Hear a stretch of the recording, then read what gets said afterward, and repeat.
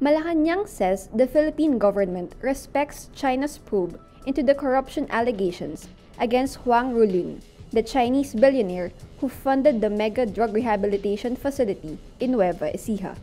Presidential Communications Assistant Secretary Marie Banaag says the outcome of the investigation on the bribery allegations is all, quote, up to China. That is, of course, internal to China.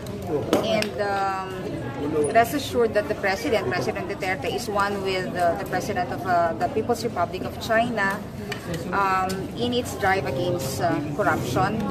Huang's company, Century Golden Resources Group, is tagged by Chinese state media as a source of bribes paid to Buy on Pay, the party secretary of Yunnan province, in connection with the corruption case. A total of 17 firms and individuals are linked to the case, with the alleged bribes totaling 246 million yuan, or around $36 million, paid between 2000 and 2013.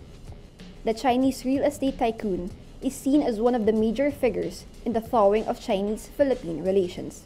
Duterte previously praised Huang as a good Samaritan who, quote, came out of nowhere and went to my office and said that he would help me solve the drug problem.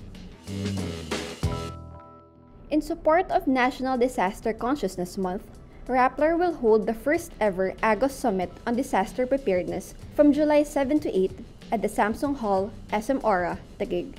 Tickets are limited, so register today at agos.rappler.com.